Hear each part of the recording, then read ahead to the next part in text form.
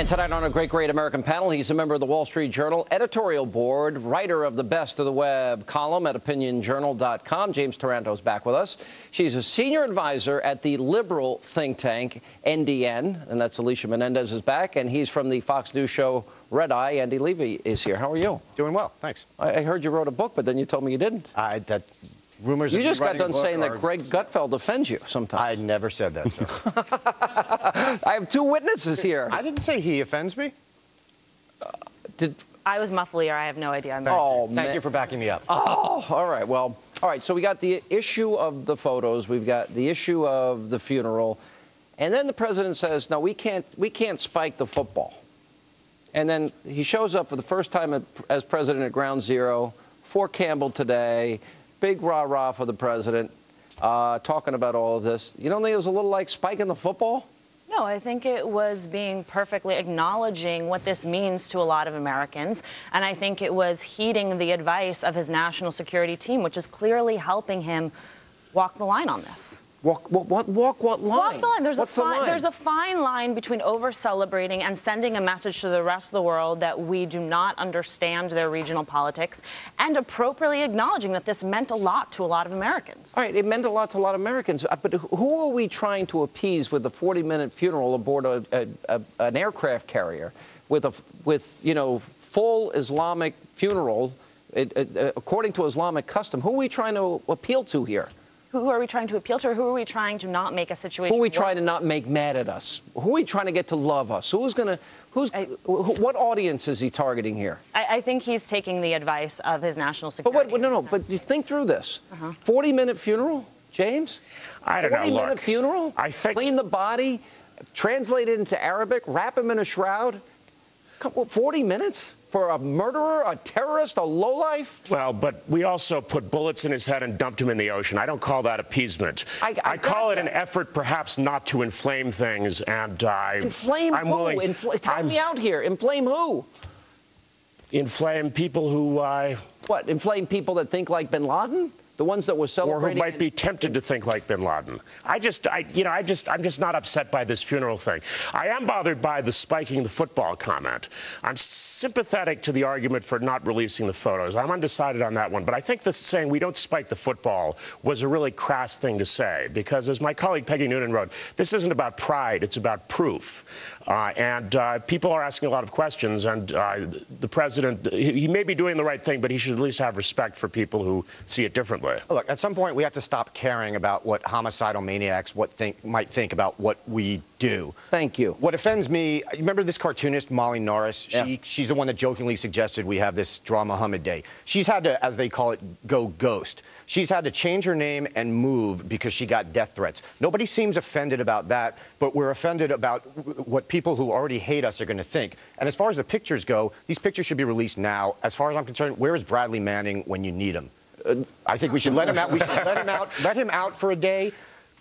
Let him get the pictures and release them, and then throw him back in jail. That maybe not a bad day, maybe not a bad idea. But what do you think? I think at the end of the day, these pictures will likely come out. We had birthers who wanted to see Obama's birth certificate, and even now that they have it, still believe he was born in Kenya. I don't think is there really anybody who doesn't think Osama bin Laden's dead? No, I think he's dead. No, right? I think he's dead. So I just don't know what the big deal is about. You know what? I want every other terrorist in the world to see what their future is going to be like. Well, and the president says he doesn't want the photo of Osama to become this iconic thing. Why not? I don't want the iconic image of bin Laden to be him holding an AK-47 or with his cute little John Lennon glasses. I want the iconic image of him to be with a hole in his head. Not because I'm bloodthirsty, but so that people will look at that and say, hey, maybe I shouldn't go into the terrorism Did you see business. the pictures of the other three people in this house that were dead? Yeah, the ones that Reuters released. Right.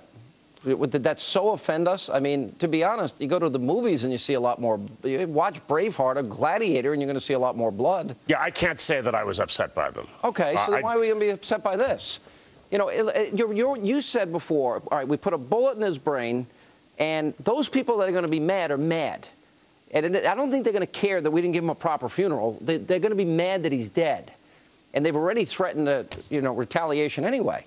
Well, I could argue this either way. I'm really undecided on this one, Sean. I'm sorry. I'm not going to push back too hard on this. You make a persuasive case. I think there's a case for that on the other side as well. And just as I feel that You are too zen. The lesson I learned from this is that we have no idea what the government is up to at any given moment. We did not know that this was happening. And likewise, Can you say this? I think that we have to trust that same team when they're saying that there's a reason not to release these photos. What happened Sunday would not have happened but for George W. Bush's policies.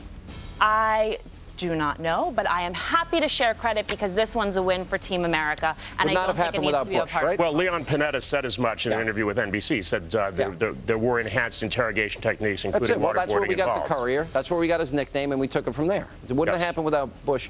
And why can't the president admit that? You're his big supporter. I'm sure he. I'm sure he will. Let's you ask him.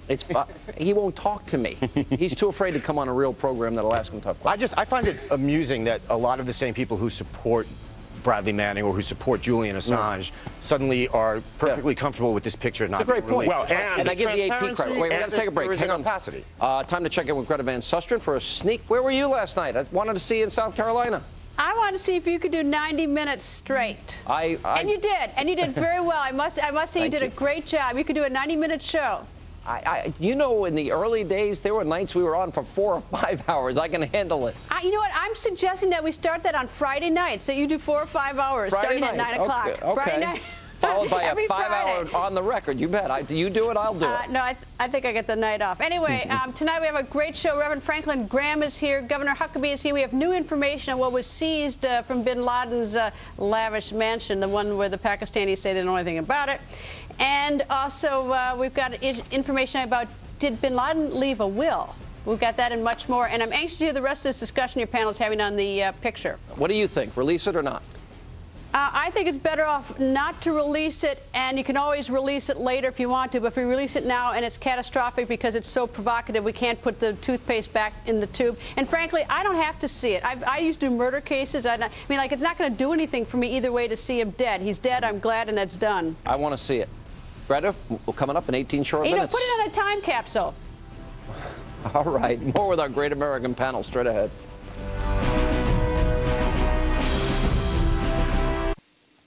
All right, we continue with our Great American panel. Well, I was just asking you, because we had the Fox News debate last night, and what did you think, and who do you think is the front runner for the Republicans? Well, I guess the best way to answer the question of what I think is I didn't watch it. And I haven't really read much about it. It was, you know, this is really You know who the candidates are? Yeah, is there any one person that you think might emerge as the front runner? It's really hard to say at this point. I mean, I was at a dinner for Pawlenty a couple of months ago, and I was saying at the cocktail hour, it's going to be Pawlenty by default, or his bumper sticker should be Pawlenty by default. That's basically the case he made. It looks like a weak field right now, and I think we're perhaps waiting for more of these governors to get in, like Mitch Daniels. Who would be the one candidate as a Democrat that you would fear the most?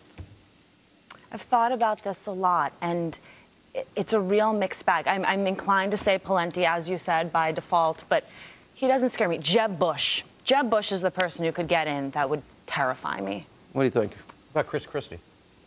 Even though I know he said over and over again he's not going to run. I don't think he's going to do it. I don't think he has the regional strength What if it was to do Marco it. Rubio and Chris Christie? I think Marco Rubio has also been very clear that he won't do it. And I think the challenge for Marco Rubio is that he's brought onto the ticket to help win Florida, to help win Southwest states. And I think his current position on immigration makes him untenable as a VP candidate. For the votes that he's intended to bring on. It's amazing. It's an amazing story. He's clearly a brilliant guy. Yeah. But I think he has certain policy positions that do not add to the ticket. Does Biden get dumped from the ticket? No way. No way. No way? No. James? I don't know. It could happen. No? I hope not, because he's been so entertaining. Yeah. One of the things we're talking about in a parliamentary system, you know, people can, well, Winston Churchill, probably the greatest example. After World War II, he's dumped, and people can make political comebacks. A lot of people didn't think Bibi would ever come back. Do you think that could happen to some politicians maybe that get into this race? I don't think so. I think the two biggest winners last night, I thought, were President Obama and heroin. I thought they were clearly the two biggest winners. I think the smallest loser was probably Herman Cain, especially after watching the focus group that you all did after. Why do you think Obama was the biggest? Because I just think he had to be watching that. I mean, look, I was watching that going, none of these guys are going to be. I can't picture any of these guys being president. I honestly think. Could you picture any of those guys being president? Beating him in a general election? I just couldn't. I will take any any of the 5 over this current president. I know you will, but I just don't see America voting for any of those five guys over President. I want to contradict Andy on one point. There's no way Obama was watching that. I mean, if I was too busy to watch it, the President of the United States was too busy. I'm a junkie. I watched it. I was there. I loved it. All right, coming up, he's one of the most controversial coaches in the NFL, Rex Ryan of the New York Jets. Coming up straight ahead. He is one of the most talked about coaches in the NFL, and in just 2 seasons at the helm of the New York Jets, Rex Ryan has led his team to 2 consecutive AFC championship games. And I recently sat down with Rex to talk about his new book, Play Like You Mean It, Passion, Laughs, and Leadership in the World's Most Beautiful Game. Take a look.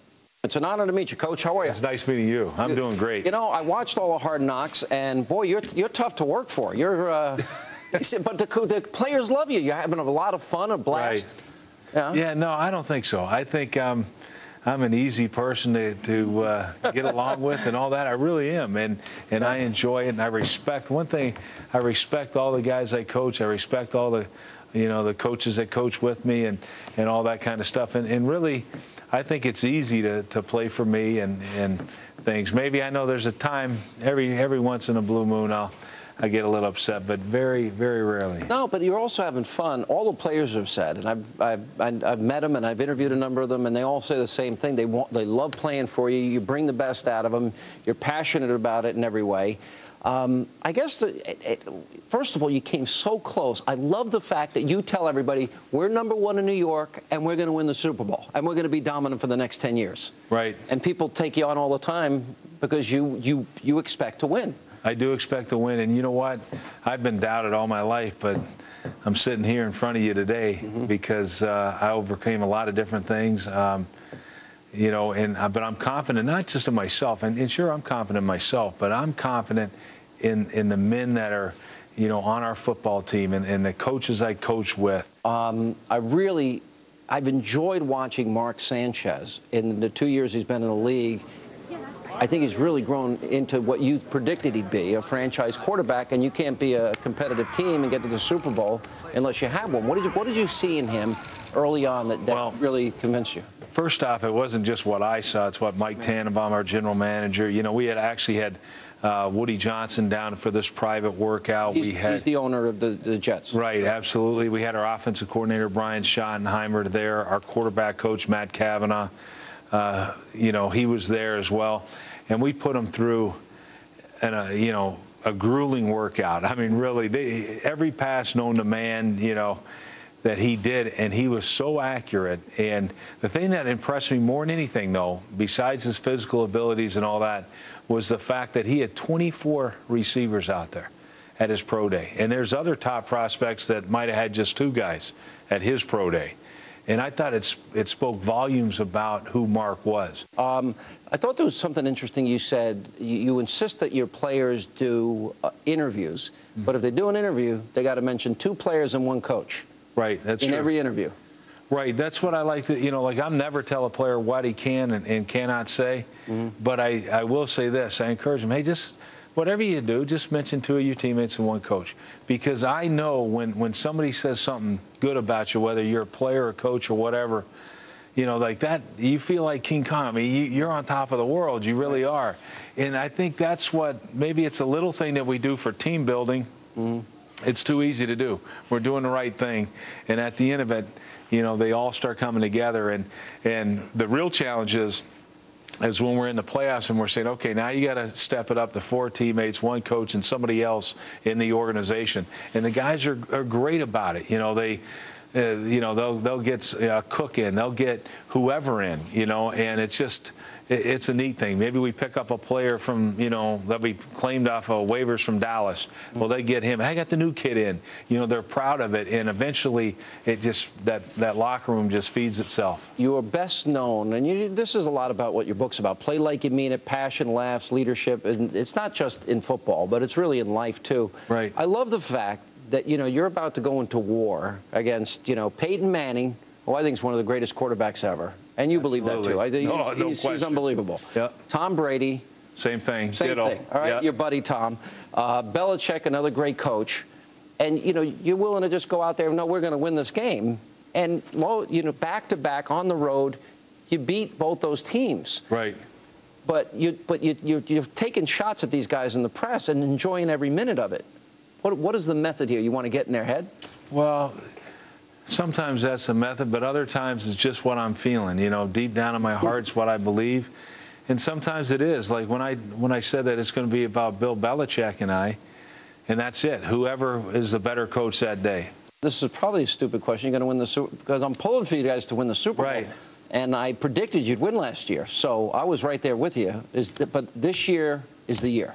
I believe so. Why? I really do. What's the final? Well, I think, number one, we've been in the same system for 3 years now. So we ought to be around our peak, you know, as far as, hey, this is the time. We're the only team in the NFL to go to back-to-back Final Fours. So, you know, anything less than the Super Bowl is going to be a huge disappointment. You know, the fact our quarterback's entering his third year, usually a huge step up from your second year to your third year. And we know how to win. We know our formula for success. And so it's not that we're teaching new ways of doing things and all that. We just got to, you know, go out and do what we do and do it a little bit better than we've done. And I think we're all in for it. We have to improve in the red zone, especially our red zone scoring on offense. And then we got to, quite honestly, we have to play better at home. Yeah. And there's no reason we shouldn't have a dominant team at home. Yeah, I mean, you win on the road all the time. I mean, you're winning against Peyton when he's home. You're winning against Brady when he's home. Those are not easy things to do. You didn't vote for Obama, did you? Because this is a political show. Oh, that's funny. When have you ever been silenced before? I've never seen this. This is new. You know what? Hey, I can't win one way or the other. That's all right. I'm just. All right, Coach, I love the book. Great to see you. Big fan of the Jets, and I wish you the best this season. Thank you. Well, thank you. And that is all the time we have left this evening. As always, thank you for being with us. Let not your heart be troubled. The news continues. Greta standing by as she goes on the record, and we'll see you Monday night. Have a great weekend.